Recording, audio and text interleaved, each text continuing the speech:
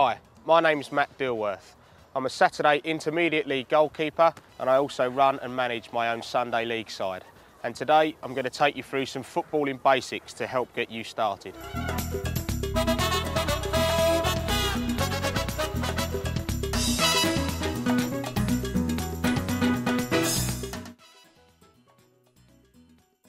This is how to do a volley in football.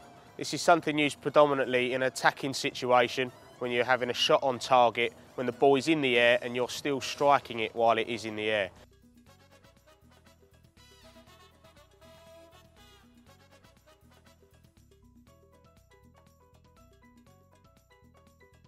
In this instance, we're going to look at the most common, which is just with the lacy part of the boot, generating as much power as possible and trying to get the ball on target.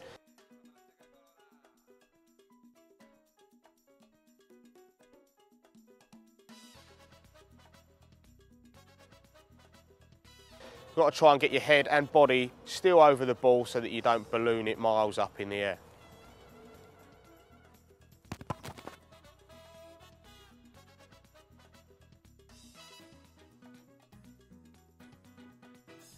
Okay, in this instance we're going to look at the volley as a sort of side-on action when the ball is coming at you a little bit of a flatter trajectory.